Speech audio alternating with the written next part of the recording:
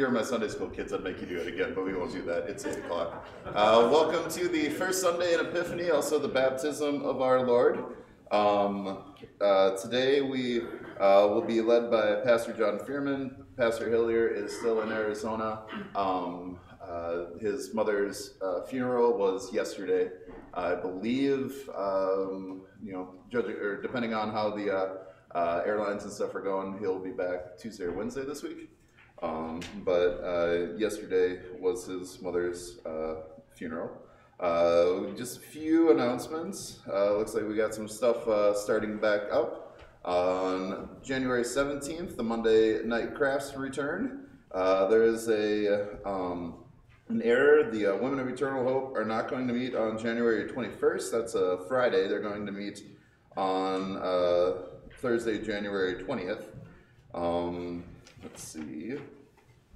And there's also some different youth ones, but there's a few weeks still for some of that. After the second service today, we will be taking the Christmas decorations down. So it's always kind of, we get to like the festival of Epiphany, which is light and Jesus kind of showing us, we get that sneak peek of who Jesus is, but it's also the empty season because all of our Christmas decorations go away. But today, after the second service, we'll be taking all those down, so if you'd like to come back and help with that, that would be awesome.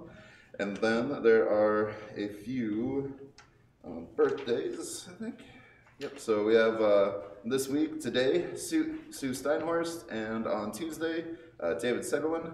No anniversaries this week, and the flowers are back, because the lady at Cub Foods was gone for a while. But the flowers are back, and they are placed today by the Strandquist family in memory of Brad's dad. And then in our prayers today, or this week, just remember Pastor as he travels back, and then all those people who are working in the healthcare system to fight COVID, and all those who are feeling its effects. And also keep Pastor John Fearman and the ministry of Clef in your prayers.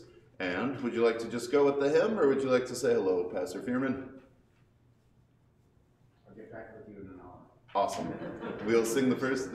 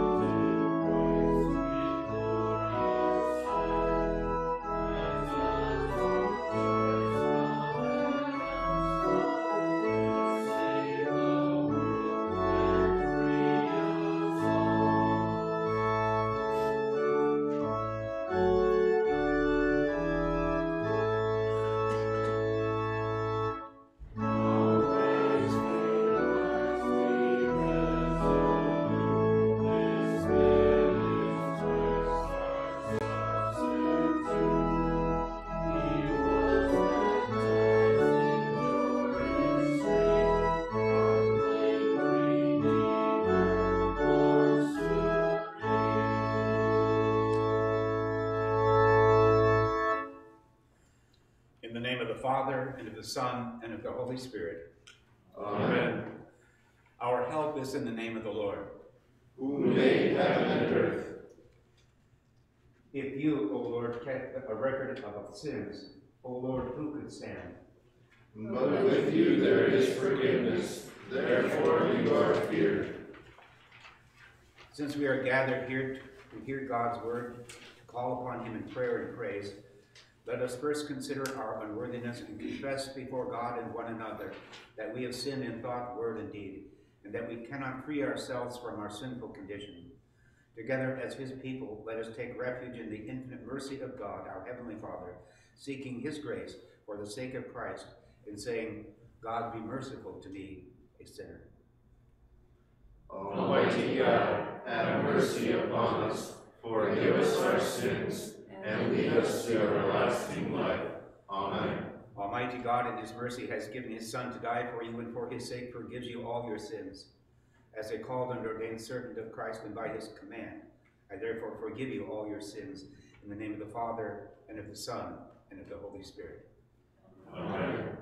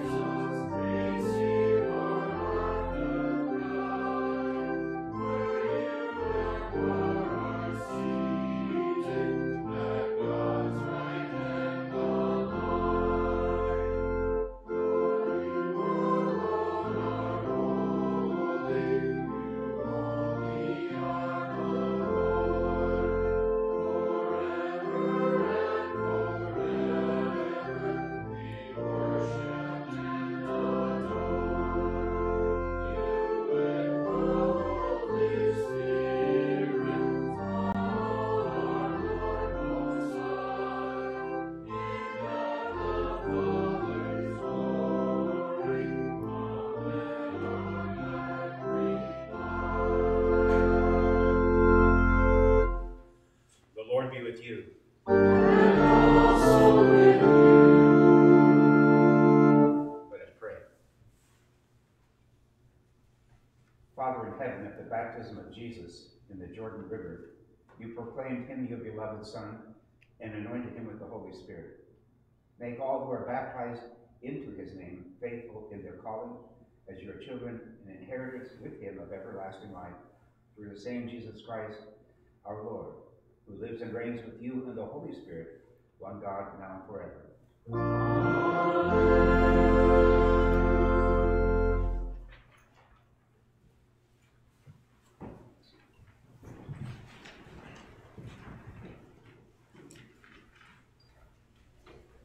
The Old Testament reading is recorded in the book of the prophet Isaiah.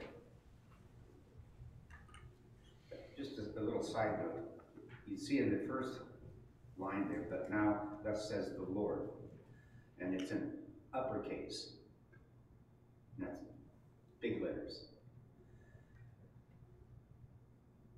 That's the name of God. So in the Hebrew, you'll find that be Yahweh Elohim, and that is the cause of all things. So whenever you see Lord in uppercase, it's It's the official name of God, Yahweh Elohim in Hebrew. But now says the Lord, that is the cause of all things, He who created you, O Jacob, He who formed you, O Israel, fear not, for I have redeemed you. I have called you by name, you are mine. When you pass through the waters, I will be with you. And through the rivers, they will not overwhelm you. When you walk through the fire, you shall not be burned, and the flame shall not consume you. For I, the Lord, that is the cause of all things, your God, the Holy One of Israel, your Savior, I give you Egypt as your ransom, Cush and Seba in exchange for you, because you are precious in my eyes, and honored, and I love you. I give you men in return for you, peoples in exchange for your life. Fear not, for I am with you. I will bring your offspring from the east, and from the west I will gather you. I will say to the north, give up, and to the south, do not withhold. Bring my sons from far, and my daughters from the ends of the earth. Everyone who is called by my name, whom I created for my glory, whom I formed and I made. This is the word of the Lord. Thanks be to God.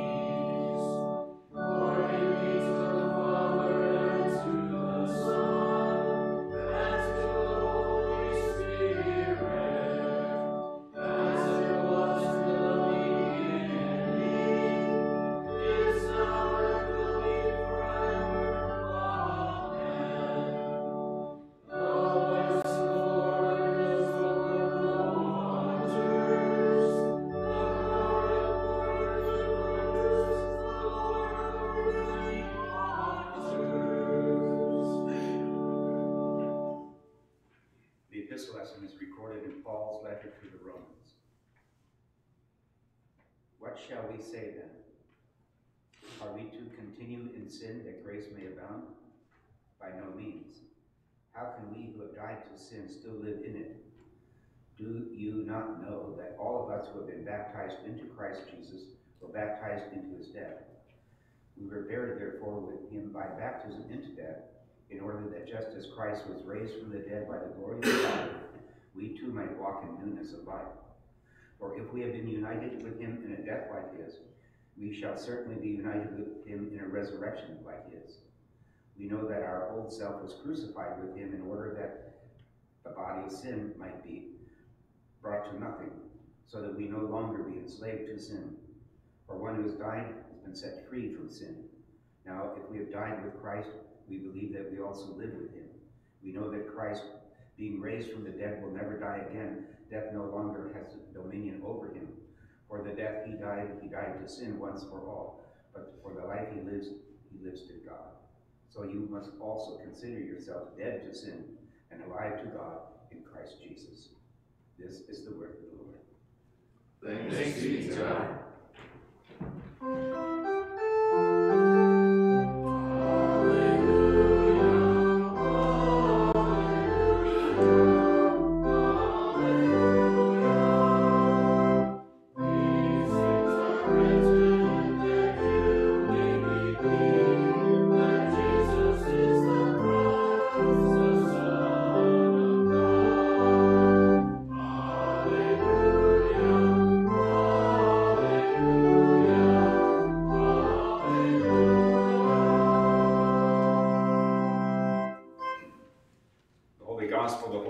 Is caused to be recorded in St. Luke's Gospel.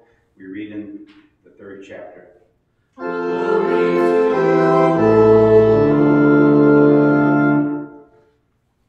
As the people were in expectation and all were questioning in their hearts concerning John, whether he might be the Christ, John answered them all, saying, I baptize you with water, but he who is mightier than I is coming, the strap of whose sandals I am not worthy to untie.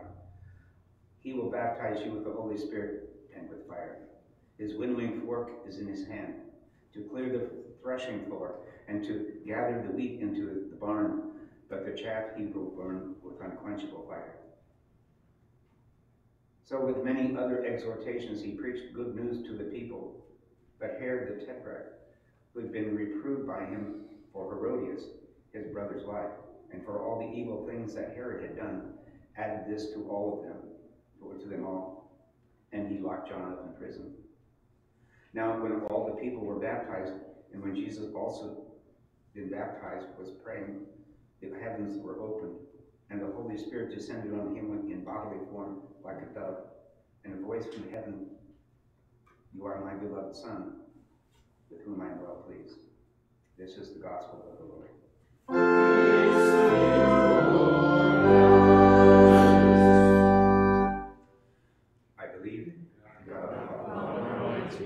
Maker of heaven and earth, and in Jesus Christ, his only Son, our Lord, who was conceived by the Holy Spirit, born of the Virgin Mary, suffered under Pontius Pilate, was crucified, died, and was buried.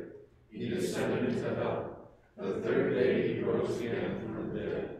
He ascended into heaven, and sits at the right hand of God the Father Almighty.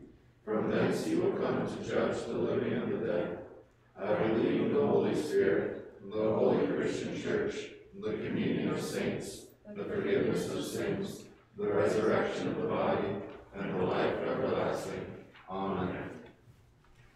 If there's any kids that would like to come up for a children's message, come on up.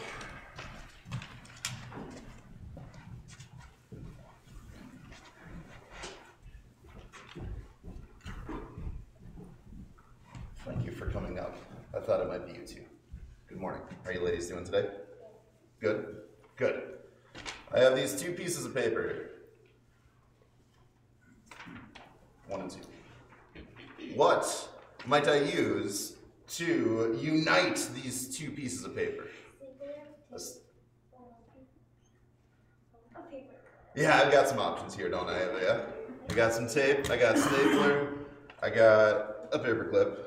So those, yeah, I know, I wasn't hiding them very good because, can you guys think of anything else that we could use besides these three things? Yeah. Glue, okay, yeah, that would be a good one. What do you think? Anything, Lily? We could fold it together and then it would be united. Static electricity. There you go, outside the box. Excellent, excellent. How about water? Would you use water to make these stick together? That would actually kind of work, wouldn't it? But would that work for very long? No. But what do you think God uses to connect us to him? Does he use tape? Does he use a stapler? Does he use this? uses his love. That's true. But he also uses water. Water to unite us. Can you do this here? Unites us with him. But it's not just the water by itself, because I took a shower today. That didn't unite me with God, that shower. But water united with God's word, his promises, unites us to him. As it says in epistles here, it says, we were buried therefore with him by baptism into death. That's not very happy, right? I mean, it is. But only because of this next part, because then it says, for if we have been united with him in a death like his, we shall certainly be united with him in a resurrection like his. So we're reunited with him in his death, and we're united with him in his resurrection, all because water is united with the promises of God. Can you unite your hands and say a prayer with me? Repeat after me. Dear Jesus, keep us in our baptismal faith, now and always. Amen. You may return to your seats. We'll sing the next hymn.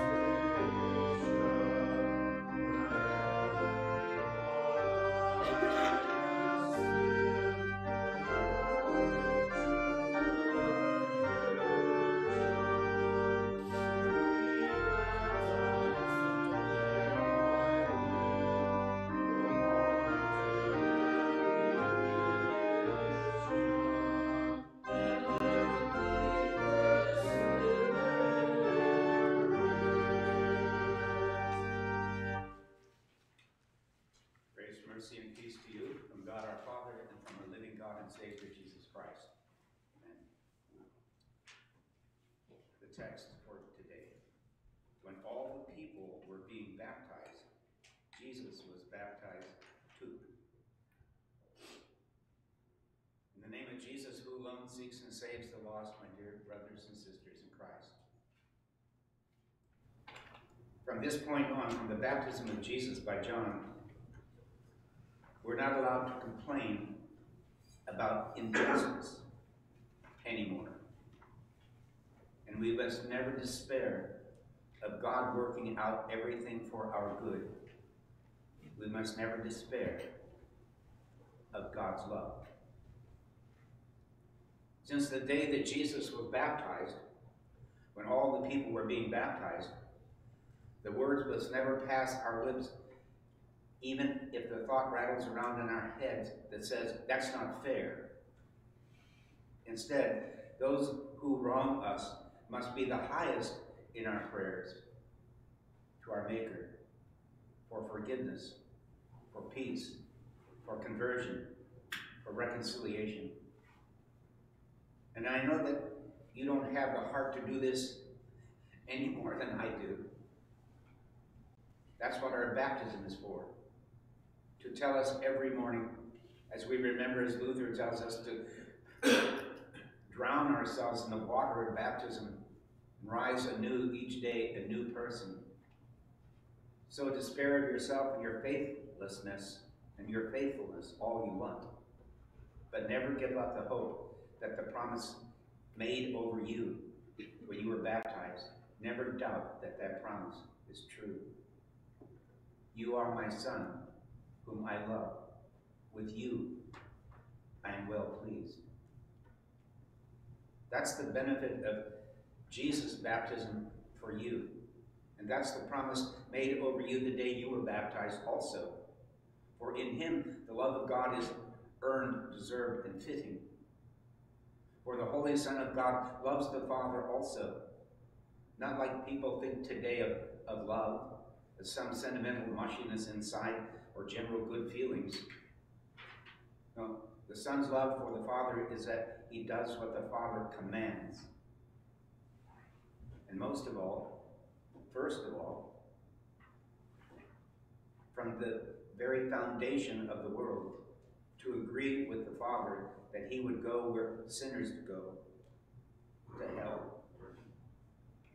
Take what sinners must take, and be our friend. For us, the promise means something so different. God's loving care over us is not earned, not one single bit.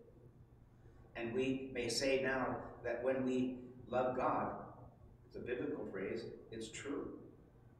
But we pray God doesn't scrutinize that claim too closely. And by the Spirit who descended on Jesus, the same Spirit Jesus baptizes us with the day we were baptized, the Holy Spirit and with fire, which comes down through us through the law and the gospel in his word, even we begin to follow Jesus and walk in his ways. Most of all, when we befriend the worst of sinners. The gospel, according to St. Luke, is a great comfort for you if you are afraid of God. From the shepherds in the field that night to the apostles after Jesus rose, the Lord speaks the same message to the elect. Fear not. And if you try to run from sin and cannot, this is gospel for you. If you know what true love is, your intercession on behalf of those who do you wrong, who seem to have no conscience, who don't do what they're supposed to do, that's the definition by the way of a sinner. If you know what true love from you should look like, but find the precious little of it flowing out from you to others, then know this: you are God's child, whom he loves. With you he is well pleased. Hard to grasp that, isn't it? But this is the baptism of Jesus, the baptism of the Holy Spirit and fire that baptizer John proclaimed and promised. The The fire will sweep over the world on the last day and consume this creation and all who desperately cling to it for the highest good. And to rescue us from that fire, our Savior washes us with the fire of the call to repent, which disturbs the conscience, shakes us out of your ease, and teaches you that true love and true life with God is so much more, so much higher than the thoughts we think when we wake up. The self-centered troubles that keep us awake when we should be praising our Maker by cheerful sleep. And no matter what the law says of us, no matter how true it all is, that we are far from the people that the commandments demand us to be, and that we are nowhere near self-sacrificing disciples that Jesus calls on us to be, our baptism by the Holy Spirit, as we are washed with the water and the word, is a promise that we must trust. Jesus is well-pleasing to God in heaven, then so are we. Jesus earned the love of his Father, so he loves us also, because of Jesus. We should hear such gospel accounts with some true feelings, a heart. Let us pray to God for a heart.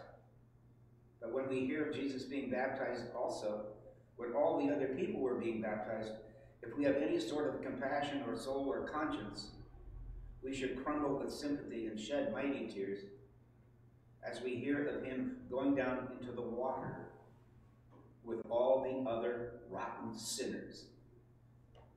And our first reaction should be, oh no, not that. Is it going to get everything that's coming to us? Is it going to go where we go? Well, heaven swings open and the spirit of fire lands gently in the form of a dove on this man. If heaven would inspect our days very closely, heaven would open up and the Spirit of God would show up quite differently. Does he know what he's getting into? Does Jesus know what he's doing by stepping into that water with all those sinners? Jesus thinks he is pleasing his Father, loved as he is loved, knowing that he is jumping into a foul pool of people. He dives right in, knowing full well that death is his future, because we love sin. You love sin instead of loving God. He takes his first step towards the cross into that river. And having seen the evidence that we supply how little we please heaven, he empties heaven that day on earth with a dove-like peace and the message from the night he was born. Glory to God, guys, and peace, goodwill toward men. Because Jesus was baptized among sinners. Do you get the connection? He was crucified between sinners, for sinners. Because you are baptized, your God-given station is among sinners for their sake. Because Jesus was baptized, he was doomed to that tomb. Because you had been baptized, following him, your life is now to forfeit. And you must stop living for bad people, praying for them when they chunk you in a cold grave of clay. Because Jesus was baptized, his resurrection from the dead makes your baptism a daily rising from sin, from yesterday, from a bad conscience. And now he reigns in heaven on his throne. And don't you ever think once again that heaven is less thrilled with you. Not because of your performance, which isn't all that bad, by the way. The Holy Spirit doesn't allow that. Heaven was pleased with Jesus that day, and now that he has ascended to heaven, the Father and the Son and the Holy Spirit are well pleased with you.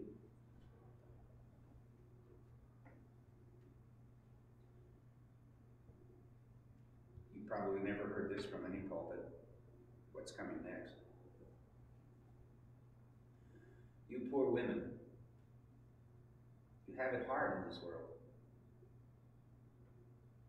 Adam pointing his finger at you when death was on the line.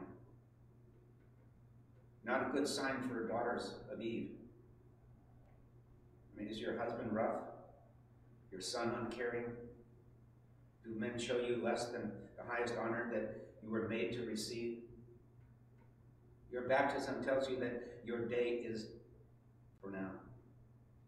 Not sorrow and regret or self-destructive behavior and hopeless thoughts. Your baptism tells you that there is one man who still thinks of you, and the reason he doesn't burn the whole place up right now. And this man is God, Jesus. And he who comes swiftly with vengeance to judge both the living and the dead. With that promise on you every morning, love your husbands. Pray for them. They should rightly be lost. They've been stitched to you for their sake. Give them hope. Pray for your children, and they will be blessed. Intercede for sinners, now that you've been named with the name from on high. Some days you don't want to. Those are the best days of all, because the gospel says that when our Maker had no reason for coming to be kind to us, he sent his Son. So men, love your wives. Your baptism says that you must repent of what you have been doing with them. And your baptism says that your hope of doing right by your better half, and that's true, is God giving you a pass now, having heaped on his Son what should have been heaped on you. Christians, repent. Turn from you judging others to see if they are worthy of you doing what God commands you to do for everyone. Run as fast as you can from picking and choosing whom you are going to serve. And by the example of Christ being baptized when all the other people were, we must never stop again pleading to heaven for pardon and offering ourselves as sacrifices for every man, woman, and child, especially for those who do us harm. And we must never give up, because heaven is well pleased with us now. God calls us his sons and his daughters. He tells you that he loves you with him. And that's not just a bunch of words.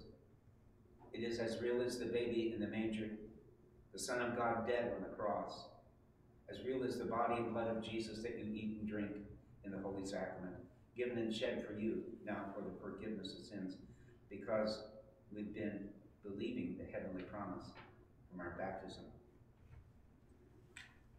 That's the Savior you have, my friends in Christ. A friend, the friend of sinners. Be warned. If you aren't the worst person you know, what I've said this morning to you doesn't apply. You are the worst person you know. Christ did not come for people from heaven that should love. If there's plenty of other people worse than you in heaven's eyes, then you have what coming on the last day is fire and destruction. When you learn how quickly the Spirit of Jesus can turn from dove to scary. But if you're trying and failing, admitting that every day you are at times not even trying, if you have good days, but also days that are just full of yourself, that turns your conscience over, giving yourself the evidence that heaven should have a judgment over you that's less kind, then rejoice. Get up with your baptism every morning. Get back on your knees for others, in prayer for others, together with others. Don't run away. Don't give up. live forever. Despair of yourself all you want, your track record, your religious pride, but never despair of your baptism and your Savior. Live without end in this confidence that the Maker we hardly know says over us all the time, you are my daughter, you are my son, my beloved, with you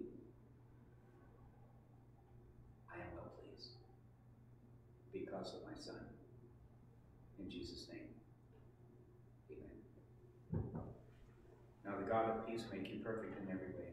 May he keep your mind, your body, and life sound and without default until our God Jesus Christ comes again. You can depend on him who calls you, he will do it. The grace of our Lord and Savior Jesus Christ be with you all. Amen.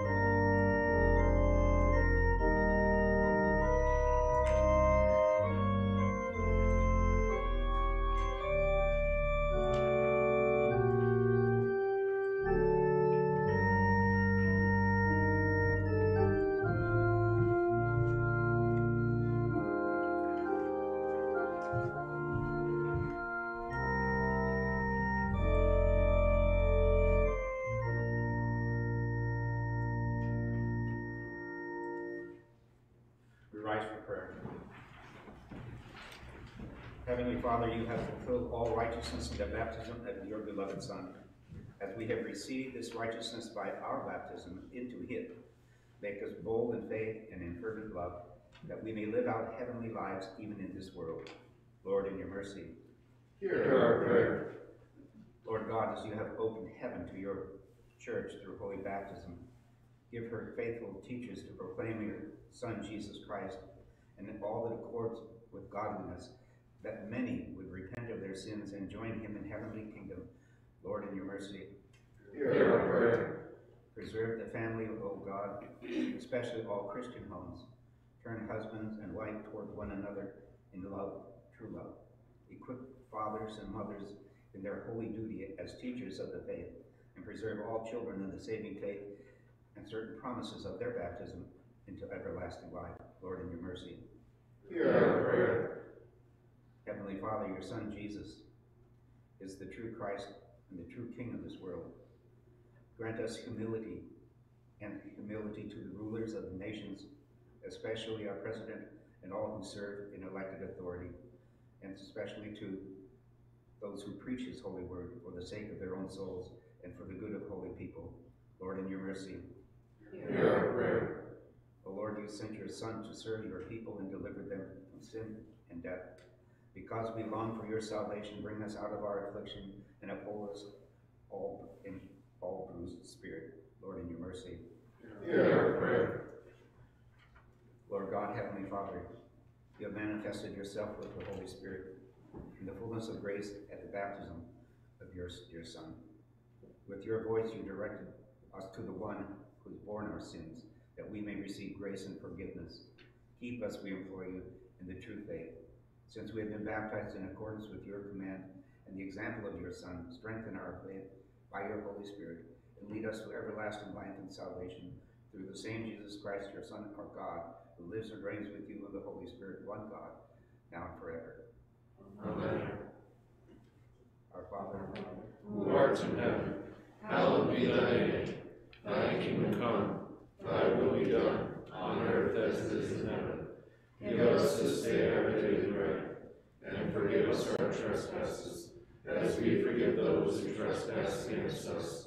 And lead us not into temptation, but deliver us from evil. For thine is the kingdom, and the power, and the glory, forever and ever. Amen. Let us bless the Lord. Thanks be to God. The Lord bless you and keep you. The Lord make his face to shine on you and be gracious to you. The Lord look upon you with favor and give you